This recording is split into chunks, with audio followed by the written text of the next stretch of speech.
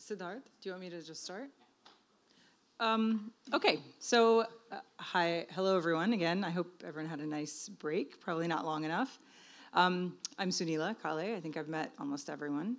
I thought I would start by first, of course, thanking Siddharth for this invitation. It's been a really great chance to meet a whole new collection of colleagues and to learn something about accountability and legitimacy, which is, these are fields that I don't engage with. And I thought I would also just tell you a little bit about my previous work, which will probably provide a better indication of why Siddharth invited me to this than the talk title and the talk that I'll give. I started out, my first set of projects was on energy politics in India. And in some ways, I backed into history. I think, Timothy, you talked about walking into the present as a historian, and I was a political scientist who kind of had to walk back into history because the project that I set out to do for my doctoral research was really very similar to Danielle's project in China. And that was a project to understand how market reforms were playing out in India in a really uneven way. There was a set of mandates coming from New Delhi about how the electric system should be restructured and privatized and deregulated, and that was taking place across Indian states in really different ways. So that project that I set out to do was to try to account for that unevenness. And as I set out to do that, what I realized is that unevenness was actually a product of very distinct patterns that were historical in nature about the development of these subnational or state-level electric grids in India. So I was forced to kind of do the work of the historian.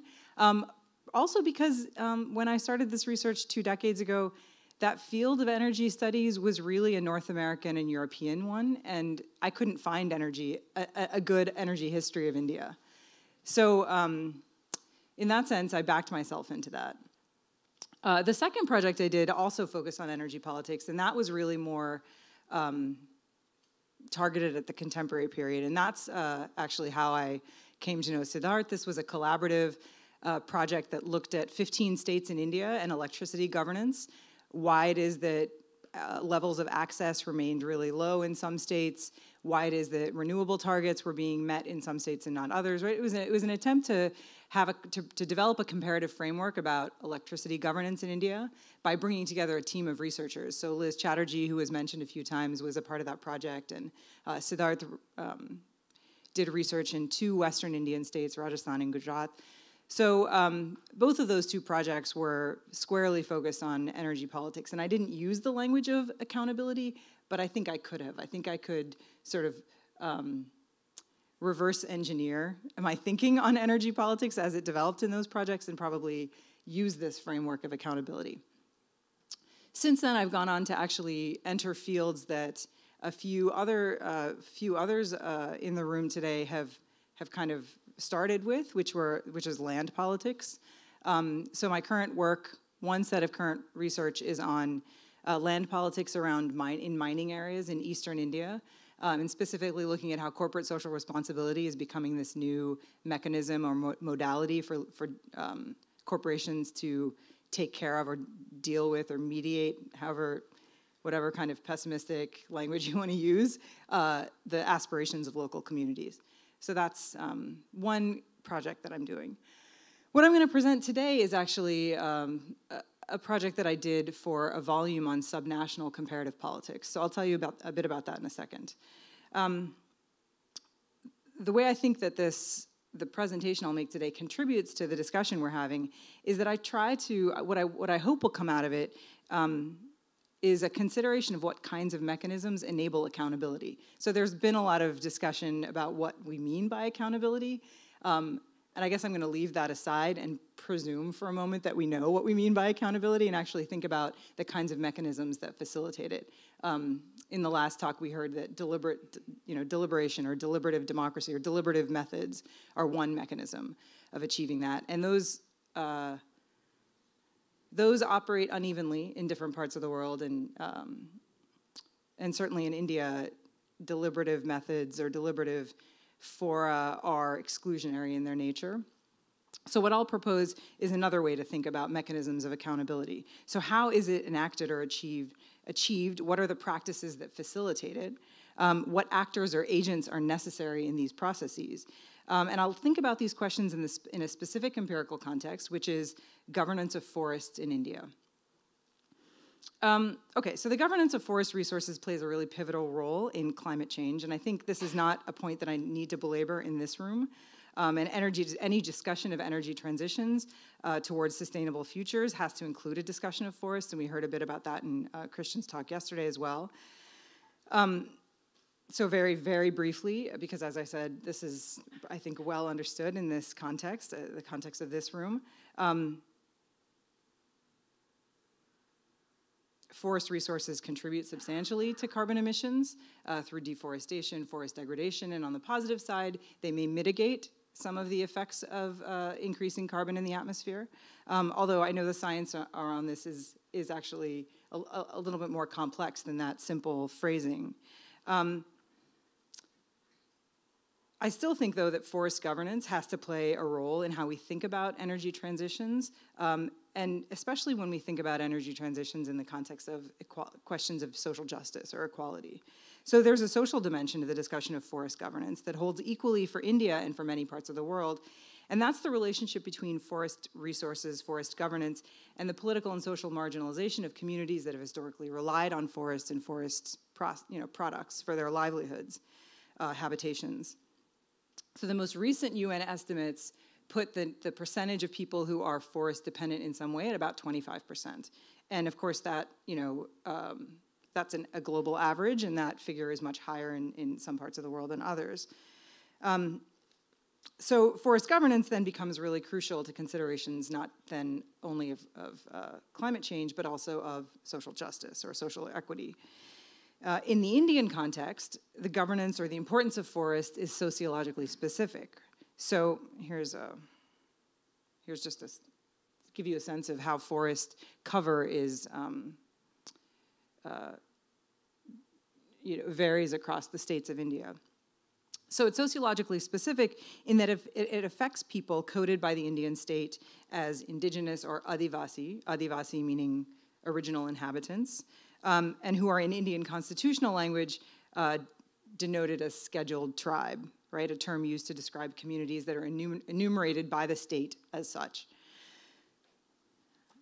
The spread and character of forests is not uneven across India, so governance requires attention to scale, which is something I know that Siddharth is concerned with in this volume and in this enterprise to think about accountability. So in India, as elsewhere, there are numerous threats to forest resources, from replacing complex forest systems with single species plantation forests, the destruction of forests for livestock grazing and agriculture, and threats from wildfires, among other factors. In India, forest cover, as in many parts of the world, is also under threat from expansion of mining and what various state agencies call developmental activities, which includes everything from the building and construction of small and large-scale irrigation works, road and other infrastructure construction, and private and public manufacturing and commercial activities. The other thing to note about forest regions in India is their close overlap with districts that have high concentrations of Adivasi communities, right? The scheduled tribe or ST communities, as the Indian state denotes them. I don't have a map showing the variation, or I don't have a map to put alongside this right now showing the variation of STs, but there is a relationship between states with high levels of forest cover and states that have high concentrations of Adivasi communities. The historian Ramachandra Guha wrote on the 60th anniversary of Indian independence that Adivasi communities, and this is his quote, have gained the least and lost the most from 6 decades of democracy and development in India. And that comment is no less true now that India has crossed the 70-year mark since independence. Adivasi communities have really been left out of most measures of progress. This is not without some, at least on paper, legislation and policies that are that have attempted to provide some redress to this. So since independence in 1947, the central government has enacted a range of policy measures to try and protect and advance the rights of STs, or scheduled tribes. For instance, the Constitution, and probably this is the best known, the Constitution reserves seats for scheduled tribes in federal and state elected bodies, as well as educational institutions. And for many decades, the central government has earmarked various kinds of funds to distribute to state governments, specifically for ST welfare and development, right? So there's a whole host of welfare expenditures that are targeted towards ST populations, right? So despite the existence of all of these measures, it's undeniably true that welfare of Adivasi communities continues to lag tremendously behind, the kinds of socioeconomic advances that you can see in metrics of other populations. Most recently, the Forest Rights Act, which was passed in 2006, aims to protect property and customary rights of indigenous communities to forest lands. So despite these efforts, which include welfare as well as rights-based measures, indigenous communities on the whole have been left out of most political and economic advances in the post-colonial Indian state. So the work that I'll present today comes from an essay that I co-authored with a colleague of mine at Tufts University in Boston, Nima Mazahari. And that is an essay that's, as I said, part of a volume that is focused on subnational comparative methods. So I should say at the outset that the main intervention that we make in this essay is really a methodological one. It's trying to make the case to a subfield of the American political science establishment, that's comparative politics, which has, for the last many decades, been really focused on cross-national comparison as the sort of the gold standard of comparative politics. So we try to make the case in our essay and in really the larger collection of essays that subnational comparison is a much more flexible and useful tool to actually understand what might explain different, variation in causal processes of various types. So the essays have pieces looking at all parts of the world and really a range of different sectoral or topical issues.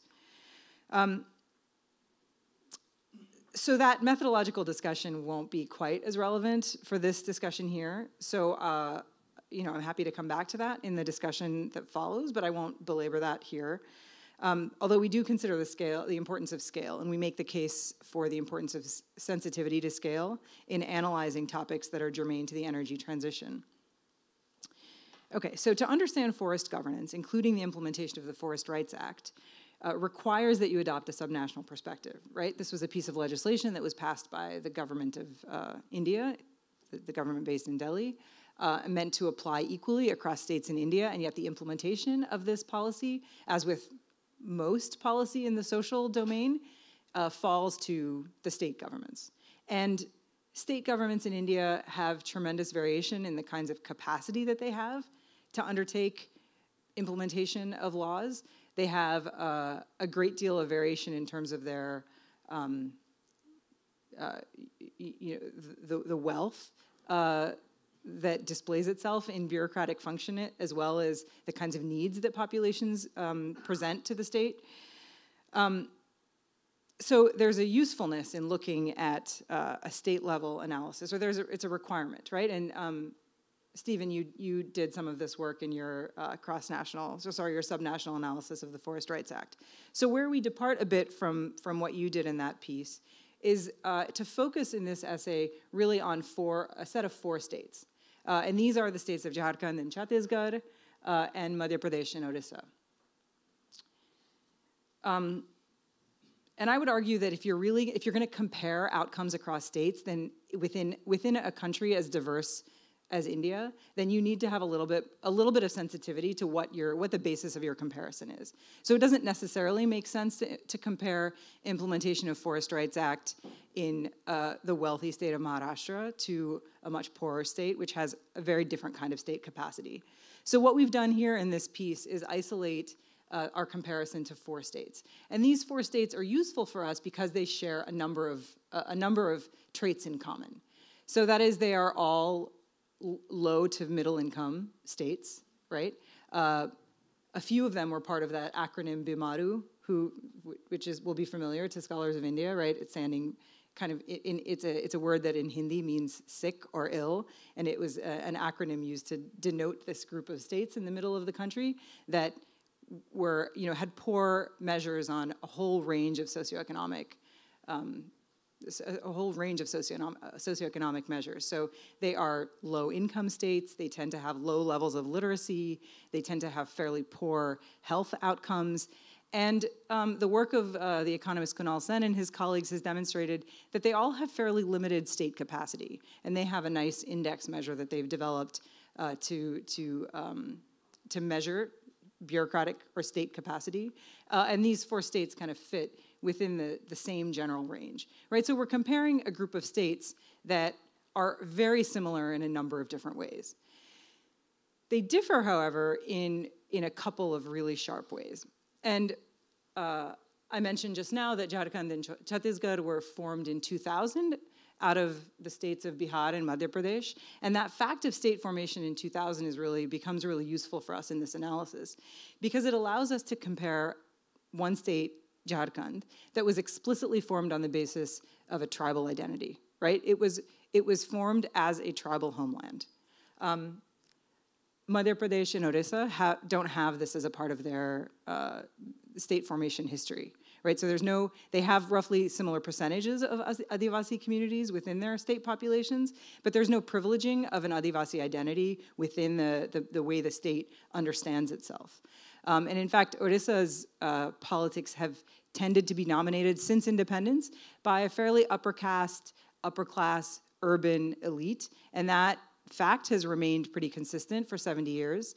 Madhya Pradesh, the politics in Madhya Pradesh have lots of different features, but one of them is the continuing relevance of princely or feudatory social relations, and those princely or feudatory social relations are actually, because those princely states in many instances are mapped onto electoral constituencies in the state of Madhya Pradesh, there is a way in which those social relations actually continue to dominate political identities in the state.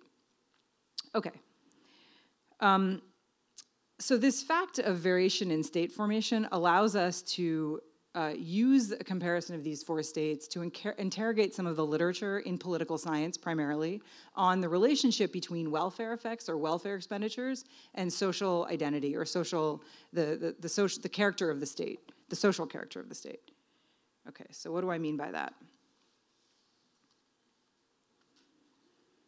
Okay, so there's a large body of literature in social science that aims to understand why the provision of public goods and services varies so dramatically from one place to the next. So one prominent set of arguments focuses on the role played by social heterogeneity in producing variation in public goods provision. So for example, based on subnational comparison of US cities and metropolitan areas, a group of scholars have found that greater levels of social heterogeneity are linked to reduced spending on public goods, either because such heterogeneity makes collective action less possible or less likely, or because there's less likely to be consensus around preferences for public goods, right? So we might see a breakdown of this consensus in Norway, something that we've been talking about right now, and it may not be that consensus is entirely along racial or ethnic lines, but it may be along class lines, right? But this literature is really focused on sociocultural ethnic identity. A distinct but topically related literature looks at the relationship between welfare provision and social diversity. So here the focus is not on public goods per se, but on the willingness of the larger population to support redistributive policies that benefit specific targeted populations. And you can think about ST welfare, targeted ST welfare programs in this sense. So according to one set of arguments, higher levels of social diversity make welfare funding less likely. This argument has been used, for example, to explain the gap in welfare provision between the United States, a relatively more socially heterogeneous population, and European countries with their relatively more homogeneous populations, historically at least. I think that's changed a lot since this literature, first emerged. Applied at the subnational level, the findings from these literatures would suggest 2 things. That political jurisdictions that are more socially homogeneous would demonstrate higher support for public goods, and states formed on the basis of a clearly defined subnational identity would be more robust welfare states. So this second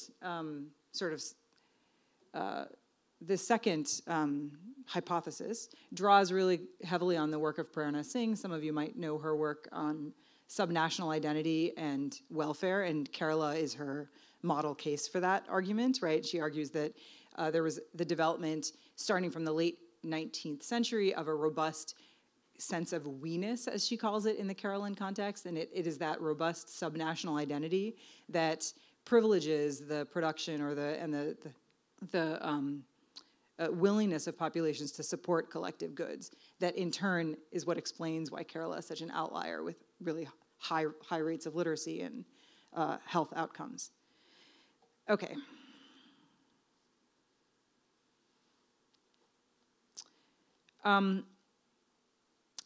So I've already told you a bit about our 4 states. Adivasi populations are roughly comparable in these 4 states. They have roughly comparable socioeconomic profiles. They have fairly constrained state capacity.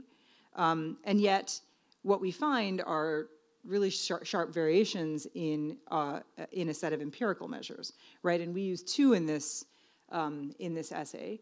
We first look at Adivasi targeted welfare programs, and we look at data from 2000 to 2016. And then we look at the expansion of rights, and specifically the Forest Rights Act. I'll speak really briefly about the general welfare programs. It's less relevant here. But what that empirical analysis allows us to demonstrate is that there is variation across these 4 states, despite the fact that they are all somewhat similar, right? So we're comparing somewhat similar states, and yet we find fairly sharp variation in their performance across these measures. And even more importantly, for our intervention in this methodological discussion on subnationalism and social identity and welfare, the state of Jharkhand, right, formed explicitly on the basis of a tribal homeland, performs the worst. So here we've ranked each of these 4 states according to a set of different welfare programs, and we've ranked them from 1 to 4, with 4 being the worst performer of the mix and 1 being the best. It's kind of a crude way of assembling a whole bunch of descriptive statistics, and just to demonstrate the point that Jharkhand is the worst performer of this group, right? Okay, so that was, first of all, we were surprised by that. This was, it ran counter to the expectations that we had, actually. So we thought we would look more closely at the Forest Rights Act to try to understand what causal mechanisms might be producing this variation, right? So just to give you a little bit of background on the Forest Rights Act.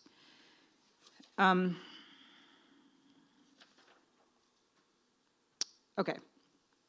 So if India's Adivasis have benefited the least from post-colonial development, arguably the most troubling aspect of their position within Indian society revolves around the insecurity of their property rights to forest lands and forest products. And the roots of this problem, of course, reach far back into the colonial period, when British authorities vested control and ownership over forests and forest resources in the state itself, something that you saw in lots of colonial contexts. Effectively making communities who lived in forests or reliant on forest products trespassers on government land.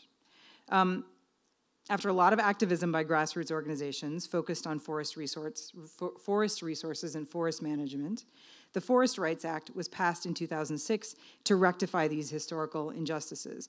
So, I think the preamble to the act is really interesting in making really explicit the state's intention. And by the state here, I mean the state in New Delhi, right?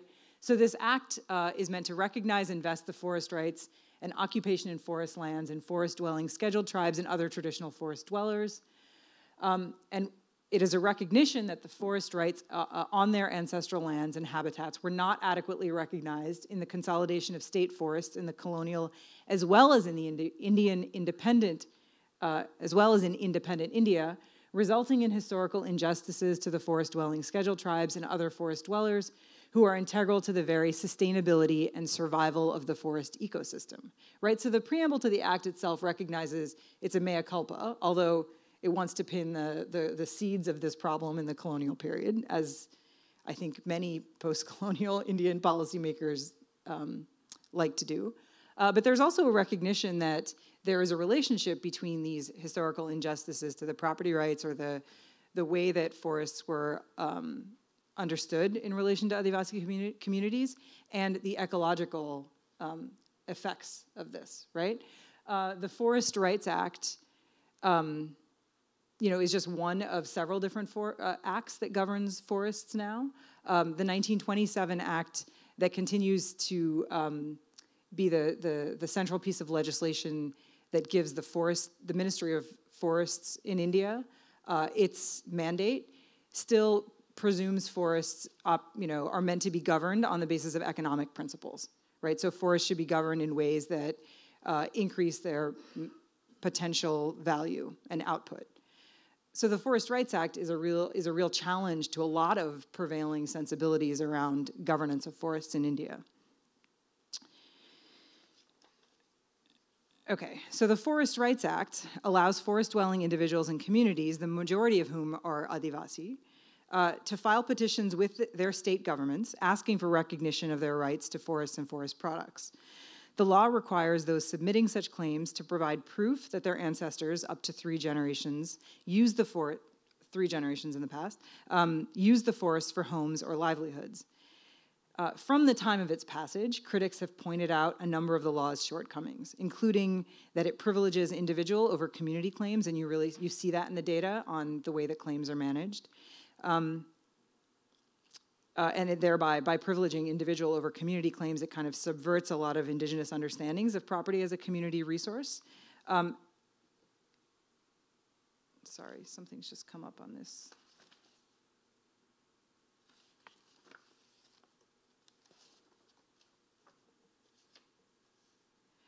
The second main point of criticism is among the activists who are really spearheading the effort to pass the Forest Rights Act.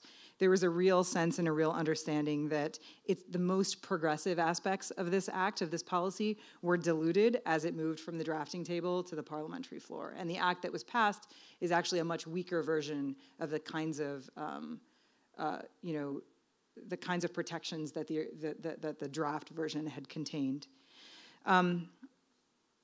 But notwithstanding these undoubted shortcomings, the FRA represents one of the most significant advances for India's Adivasi communities since independence. And that there's a kind of broad recognition of.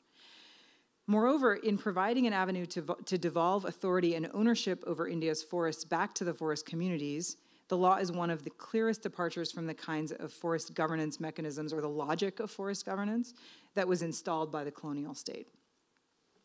So there's a complex set of procedures that are codified in the Act that clearly distinguish between levels of authority. There's a clear institutional pathway for how claims should be filed, which bodies are considered appellate bodies, how the state government, that is the subnational government, is meant to play the role of collecting data, disseminating information, publicizing. Okay, so the act in New Delhi is really clear about how it should be implemented at the state level. And yet what you find when you look at implementation is a lot of variation. So this data was taken from the annual report of 2016-17, so it includes the first 6 years of data after the act came into effect. It was passed in 2006, but I believe that we have the first set of claims filed not until maybe 2009. Okay, so there is a variation across these 4 states in the numbers of claims filed per Adivasi, as a percentage of the population of Adivasis in the state.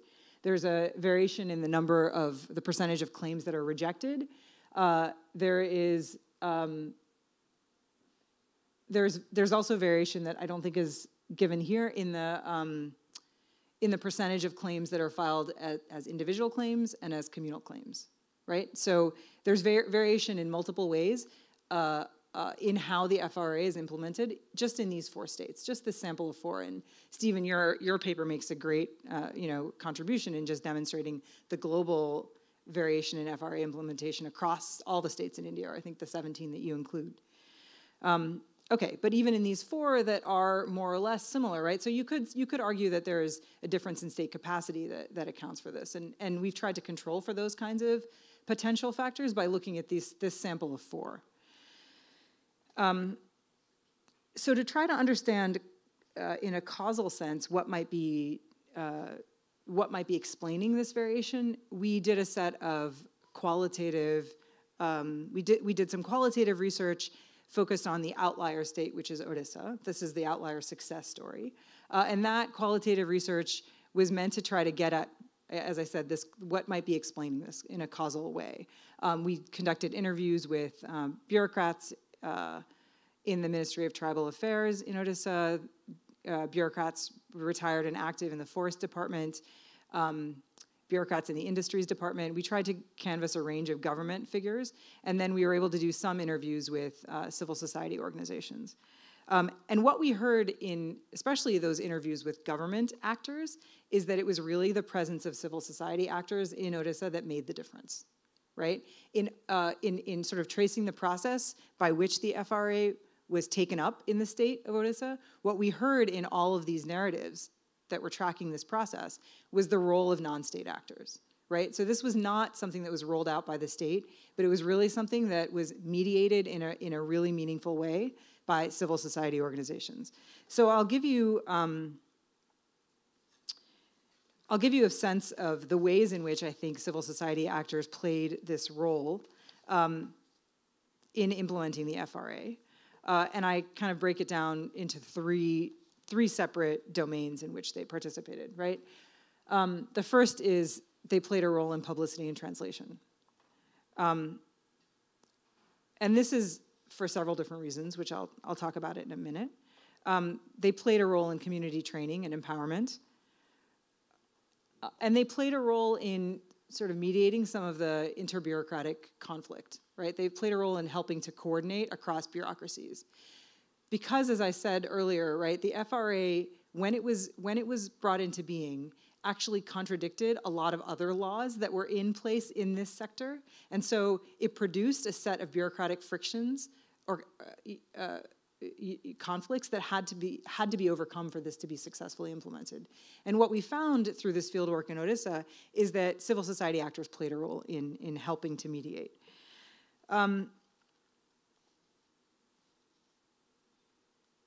Okay, so our research suggested that variation in FRA implementation was not due to the quality or effectiveness of state governments per se, but rather the presence of non-state civil society organizations that were able to work with the state.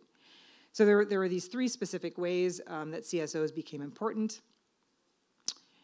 So first, publicity and translation. So after the FRA was enacted, in 2006, the law was published in the Official Government Gazette in 2007, and the Ministry of Tribal Affairs issued the rules to implement the law in January 2008. And from that point onwards, CSOs were invited by the Ministry of Tribal Affairs in Odisha to play this multifaceted and increasingly active role in raising awareness about the FRA.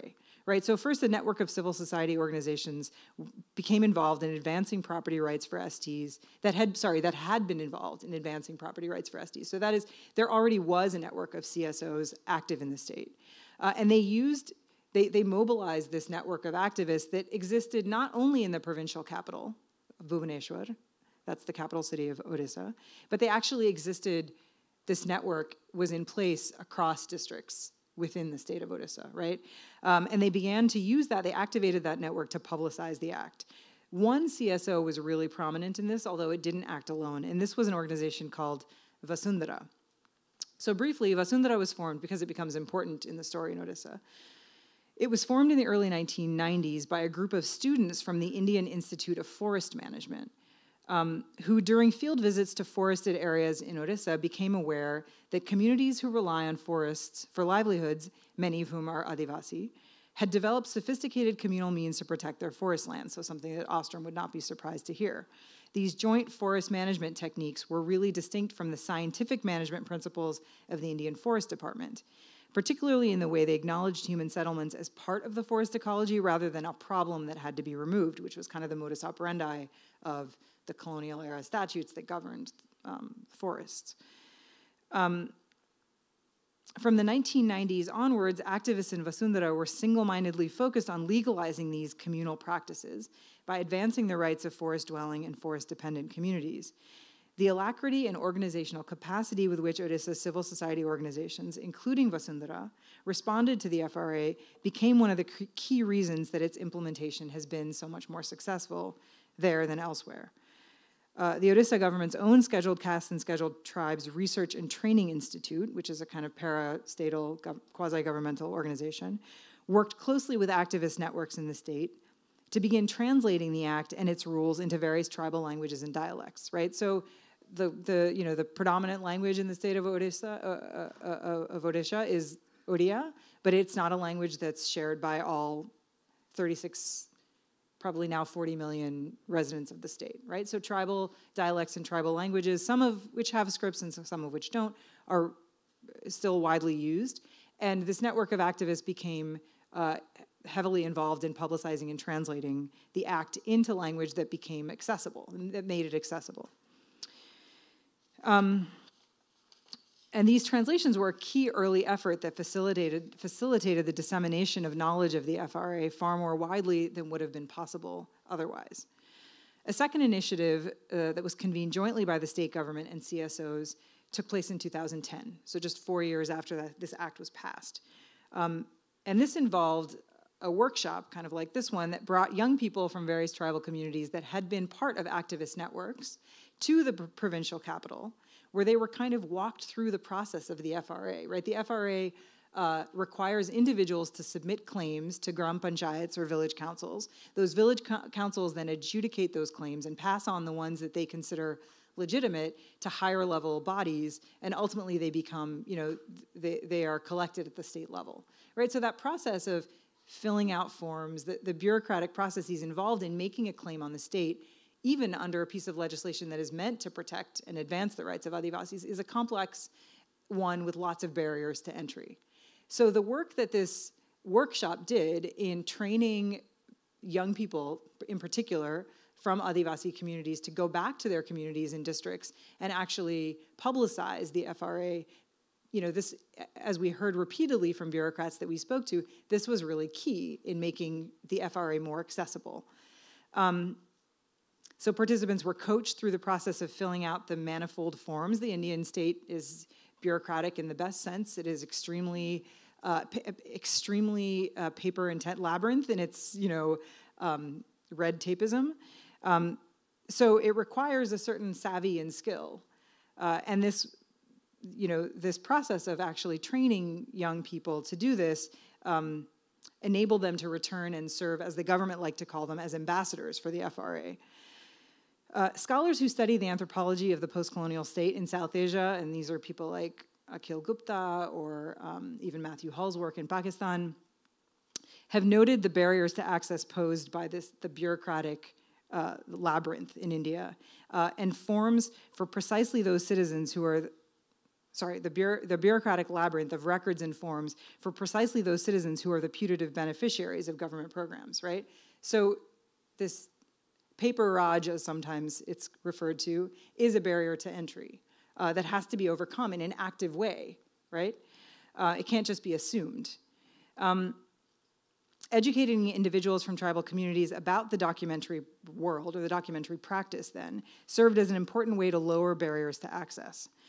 According to the state government bureaucrat most directly involved in the implementation and oversight of the FRA, it was this training event held in 2010 that was the significant cause of what he described as a quantum jump in FRA applications, like the number of claims that were filed after 2010. Okay, the third, very briefly, a final role played by CSAs involved facilitating coordination across bureaucratic agencies.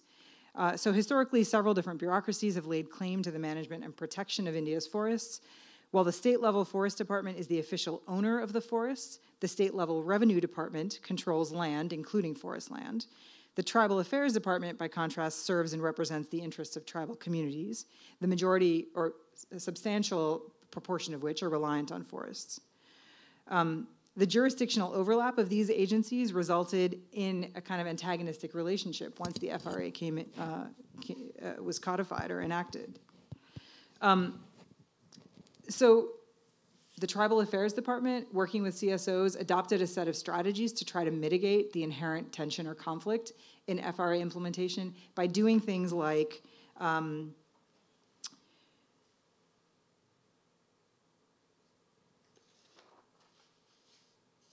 what are some good examples? Okay, so they hosted the Tribal Research Institute, which I mentioned is a kind of quasi-governmental body, working with CSOs, hosted a training session for officials of the Forest Department, functionaries from other state bureaucracies, and CSOs, right? They were all brought together. And when these various disparate groups came together, you know, a lot of potential conflict was cleared just by the ability to communicate their interests across diverse groups. Second, and perhaps more importantly, some of the central government funding for Odisha's tribal subplan, so these targeted ST welfare programs, was apportioned for use by the district collector's office for FRA implementation. And with these funds, the collector's offices, these are the bureaucratic agencies at the district level, were instructed to hire retired revenue inspectors and other retired Forest Department officials to actually help with FRA implementation, right? So they kind of, one way to think of this is that they were bought off. Another way to think of it is that these kinds of carrots have to be provided to overcome this bureaucratic friction. So Odisha's success in FRA implementation contrasts really sharply with Jharkhand. And Jharkhand is not a place that we were able to do qualitative research on the ground, but by then there was already, because we were not the only ones surprised that Jharkhand had such a poor record of implementation. A lot of actors looking at the FRA as it was being rolled out were surprised at how poorly FRA was faring in Jharkhand, the supposed tribal homeland, right? And so we were able to access a lot of the government's own reports on the FRA coming out of Jharkhand, as well as bilateral, multilateral agencies that were invested in trying to understand this. And DFID, the UK bilateral aid agency, became a big actor in trying to understand why it is that Jharkhand was failing. And what these gray reports and in some cases published reports revealed is that there was not only were CSOs not invited to participate in the FRA implementation, there was an inbuilt antagonistic relationship between government agencies and CSOs in Jharkhand. And a lot of DFID efforts went to try to actually create incentives for cooperation between state and non-state actors to make the FRA more effective in Jharkhand.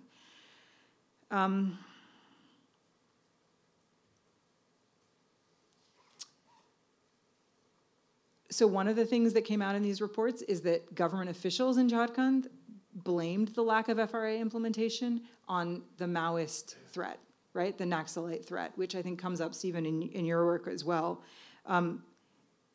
But the committee that DFID had organized to try to investigate the FRA actually heard no complaints along these lines, either from villagers or formal complaints from officials in the districts, right? So it was something that you heard in Ranchi, in the capital city of Jharkhand, to explain the lack of FRA implementation, but it's not something that you heard at the district level by villagers or even by administrators at the district level. So I don't actually think that explains it at all.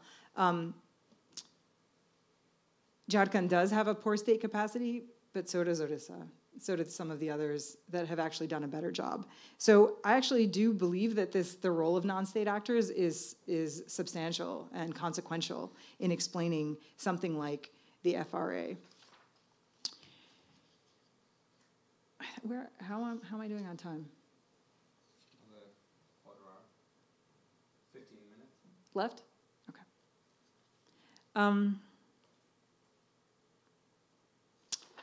I think actually I'll leave more time for discussion and end with just a few concluding thoughts that try to bring back the discussion to the one on accountability, right? So most transitions, and this is a theme that has appeared in lots of different papers throughout the last day and a half, is that most transitions of any kind, and I think of the Forest Rights Act as a transition in the logic of forest governance, right, are the result of the intersecting work of state and non-state actors, right? There's a co-production. And that's how we have to understand the energy transition. That's how we have to understand the object of the study.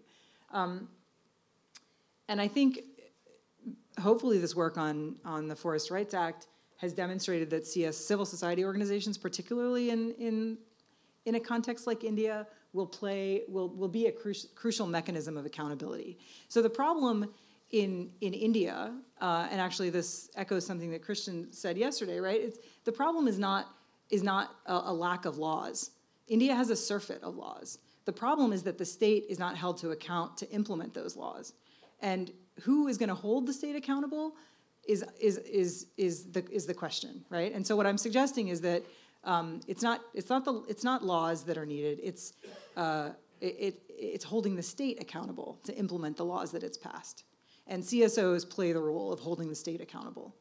And then I think that the other last point that I want to end with is that accountability analysis has to attend to the fragmented and contradictory nature of the state, which I suggested is definitely operative in the case of forest management in India, but I think in all contexts, but also of the public, right, of society. And that's something that's come up repeatedly in this discussion. So I have a lot more detail on the FRA, but I think I'll stop and instead suggest that we have a more general discussion. Yeah.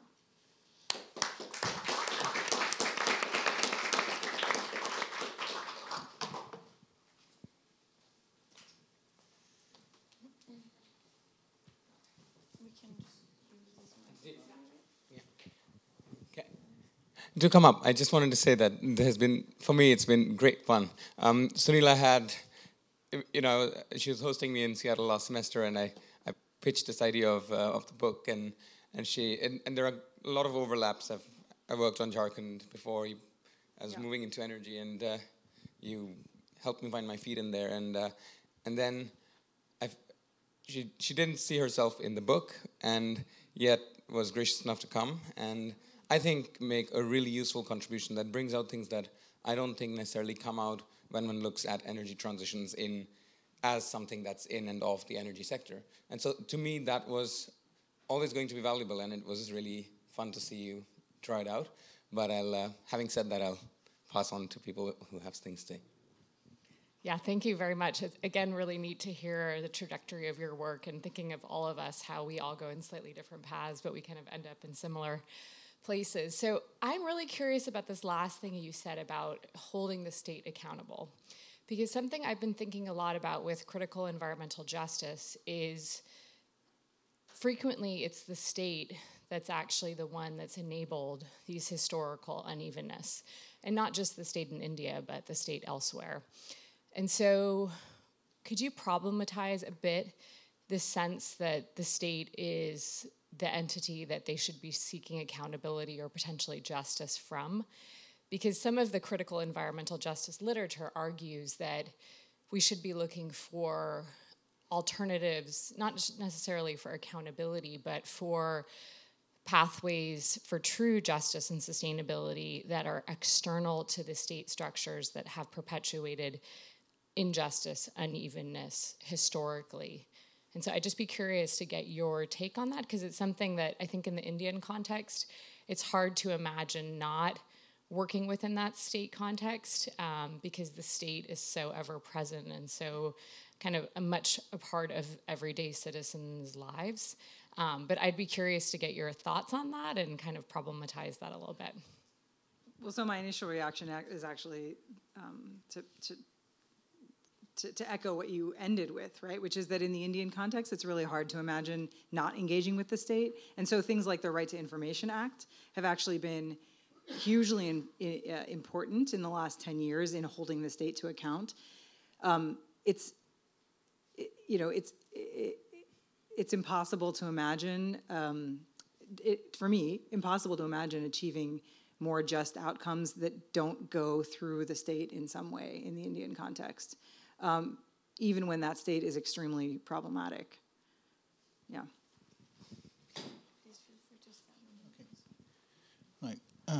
Thank you very much. It's super interesting. It raises a whole bunch of questions, but I'll try to stick with just one or two. You said something about, with this new Forestry Act, both individuals and communities could apply for land rights. And I'm a little bit curious to see, so if you're an individual, to whom are you then beholden for your land rights, if you have your individual land rights? And if the community applies for land rights, does it have to fulfill certain criteria to be a community? And how's the accountability working inside that community then? Because the question doesn't disappear just because you empower a community or you give rights and recognitions to a community. The same questions just, they're just reiterated in a slightly different context, but they're basically the same questions. Yeah, that's a great question. And I certainly, I don't think that it's sufficient to romanticize the notion of community anything, and communities are shot through with hierarchies of all kinds. But what has been seen in the FRA implementation is higher rates of rejection of claims that are community-based claims than individual property rights claims. So it's also the case that a proposed amendment to this law that was just proposed a few months back in March of this year, and in a secretive way, sort of distributed at the district level, at the state level. Further weakens the ability of the law to enable community-based claims. So they do see community-based claims as a threat. I think the state sees community-based claims as a threat. In terms of the internal, like the mechanics of how a community claim is made, I actually can't. I can't speak to that right now. But it would be similar to the way the individual claim is made, which is that they have to demonstrate several generations. Like the barriers of proof are higher because you'd have to demonstrate a certain community has historically resided on that land for 3 generations past. Yeah. Thank you. So on that last point, our work in Tamil Nadu, one of the interesting things is that the community claims, the communities have to demonstrate some competence for forest monitoring, for example, anti-poaching and forest fire management capability to the forest department. And the forest department has some duty to make sure that they have some capability, because in theory they'll be the stewards ecologically. Right. And the NGO I'm working with is training young people. They call them barefoot ecologists, and they're actually actively training them to try to build up this competence to satisfy this requirement. And it's quite interesting. So terrific talk, because of my own personal interest, but also because of the book. And I really do encourage Sid, who's quite gifted at arm twisting, to encourage you to participate. I'm aware of that. I mean it in only the best way. That this question of civil society organizations holding the state accountable is very exciting and really important, and I guess maybe governance isn't dead. I would ask you to, if you could, offer some specific examples or categories of exactly how do they do this. What exactly is the practice that enables an NGO on the ground to hold a bureaucrat accountable? That's one question. Yeah, good. The other one's, this first bullet point, Jasanoff co-production, I understand that to be a collaborative joint knowledge production. And I'm strictly non-conflict averse. And I think that one of the intersecting work can take the form of like a productive tension. So it's not co-production in my mind. So I'd ask you to perhaps explain or to open that back up. And I think we can have collaborative work between state and non-state, but we can also have production tensions and oversight. That'll be the last one. And last comment. When you gave me a hard time about this kind of pat and easy answer about deliberative democracy, which I appreciate, I was convinced you were going to go to rights-based development as an alternative. And now you have, but you didn't make that connection. So do you see rights-based as an important alternative? We offer technocracy, we offer democracy, and we have rights-based. But I think we see in your empirical work that the rights-based is quite messy, and this deliberative, political, variable, non-deterministic outcomes, I think it came up in Christian's work on Indonesia as well, it's not so easy. Oh, rights-based, they'll just pass a law. Yeah, right. Yeah, exactly, yeah. Okay, those are great comments. So let me start with the last observation. So the government that was in power before the current government in India was a Congress government that was in power for 10 years, and they will probably be known by history as the rights government, right? So they're a right to education, a right to food, the Forest Rights Act, the right to information. They all were, came into existence in that last government, and those things mean nothing if the state is not forced to implement them, and it is a contingent, messy, contradictory process in which there's backsliding. But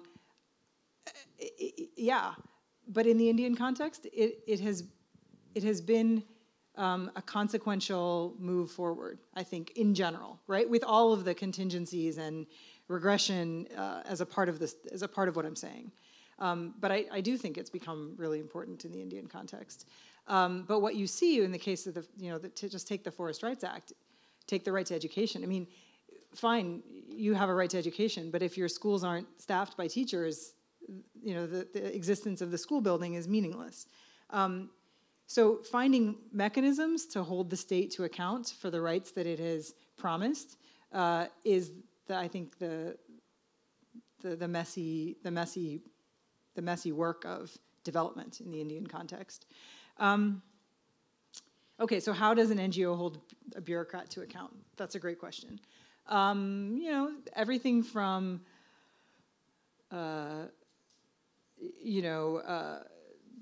classic tactics of contentious politics in the Indian context, like circling the bureaucratic office and, taking to the streets, as it were. But in the case of the Forest Rights Act, what was really clear is not just that the civil society actors existed in the context of Odisha. It's that they had already a relationship with the state. So there was a kind of willingness on the part of the state to recognize that these actors would become important in the implementation of this act. And in Jharkhand, it's what this research on the state has suggested is that there was an antagonism between these actors. And I don't know if some of you are familiar with the work of Alpa Shah. And in a beautiful book called In the Shadow of the State, she kind of characterizes Jharkhand's indigenous politics as being really bifurcated, right? There were the Ranchi activists, the activists based in the provincial capital who had a certain understanding of what indigenous rights meant.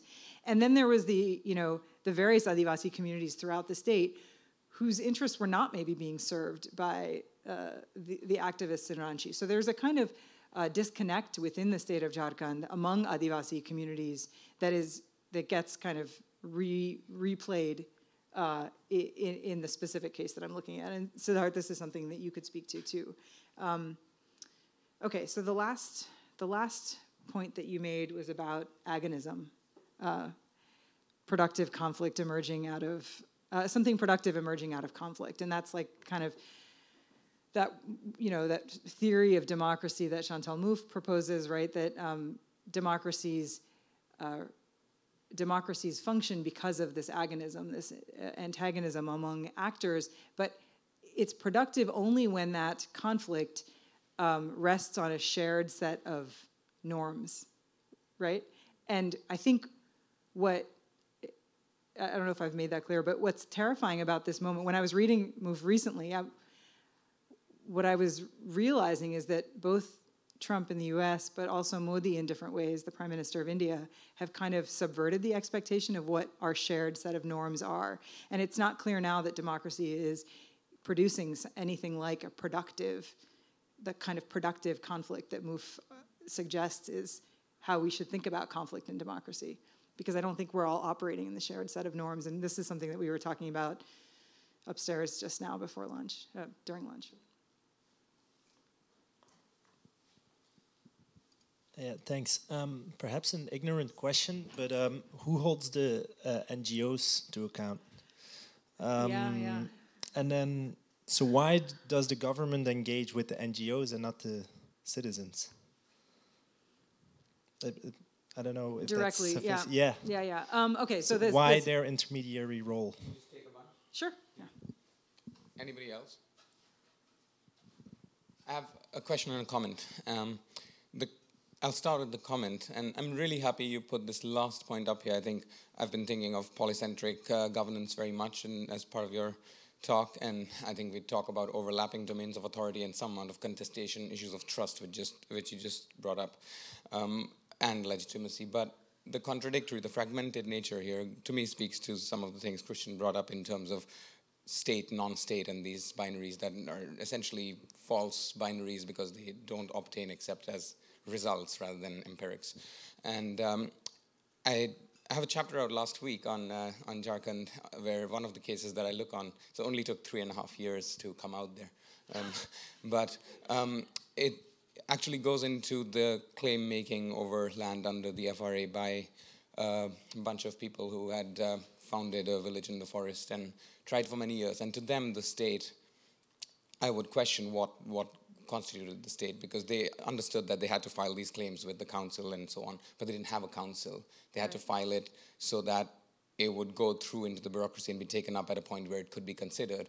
So they paid somebody who said that they understood the process 500 rupees each household, which is a lot of money in that context. And that didn't work, so they paid 1,000 each another time, and the third time when they paid 500 each. And nothing ever came of it. It's not even certain that those claims were filed by anyone ever. To me, if that was an NGO, or if that were, DFID trying to bring CSOs into collaborating with the state, I would say that that's not the same for all CSOs. It's not the same for all funding agencies. They come with their own set of things that they want to achieve, and IFAD has played a big role in Jharkhand in particular, also elsewhere. So to me, even that question of whether CSOs play a certain role in accountability just as mechanisms, I think those mechanisms are quite differentiated. And I think explicating, it comes out, but I think actually focusing on that would add something. The other point is a question, and that links to what Patrick and I, in a piece that's coming out this summer, I think we even have the phrase in there, it's about the empire strikes back.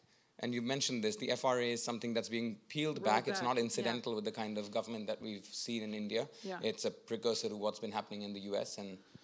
And where do you see that going? I mean, one thing is what CSOs can do, but they're in a quite limited wiggle room themselves with forces that are larger and that I would say, in some sense, are the state, not so much experientially for the Adivasis, and the communities and the individuals, but in a way that seems to actually decimate things like the FRA and the Right to Information Act of any teeth they might have.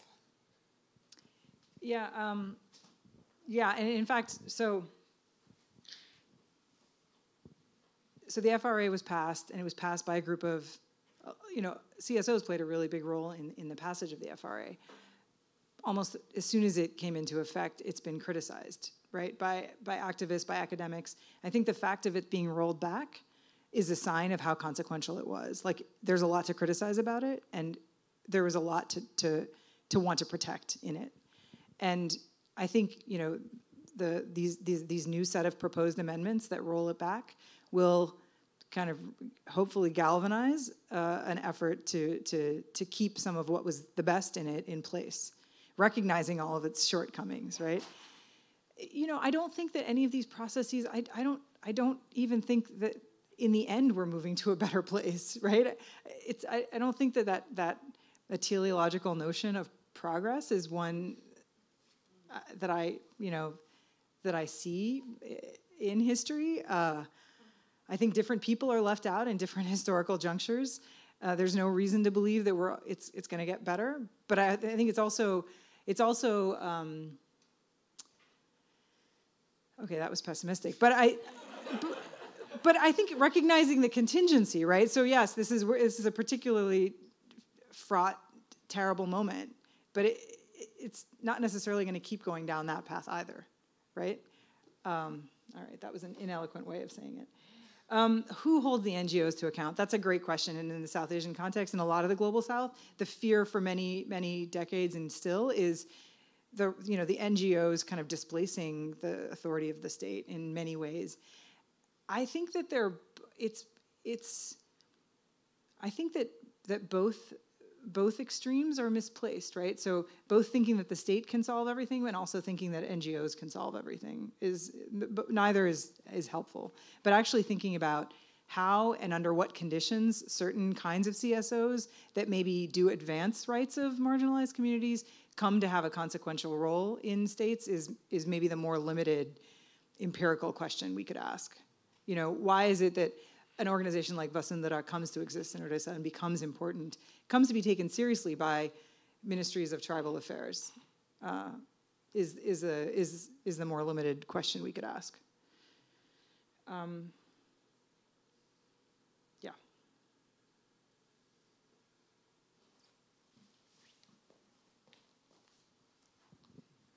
Thank you. Shall we have a round of applause for Sunila?